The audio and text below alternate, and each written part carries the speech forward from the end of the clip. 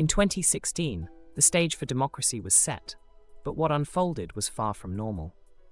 Alan W. Silberberg, a pioneer in cybersecurity, witnessed an unprecedented manipulation of public interactions.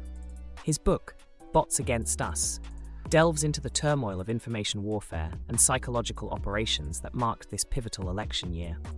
From the overt assaults on the Democratic National Committee to the more clandestine ties with foreign entities, Silberberg unlocks a narrative of cyber warfare that began long before the campaign trails were laid out.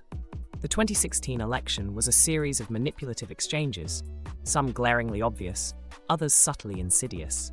Manipulations that Alan documents with first-hand accounts via his active Twitter chronicles.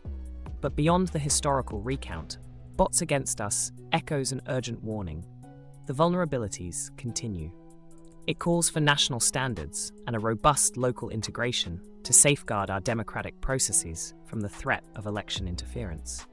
Exploring the future, Silberberg invites us to contemplate the risks of computational propaganda and bot armies that seamlessly wield influence across social media, television, and even personal interactions. His insights remain alarmingly relevant, as echoed by the US Justice Department's actions in 2024, indicting key figures behind these ongoing cyber threats. With elections ever at the risk of external manipulation, Bots Against Us is not just a recounting of past events, but a rallying cry for fortified election security. Whether you're invested in cybersecurity or wish to understand the historical and ongoing threats to democracy, Silberberg's narrative is indispensable. The call to action is clear. Advocate for strong measures to protect the integrity of our votes.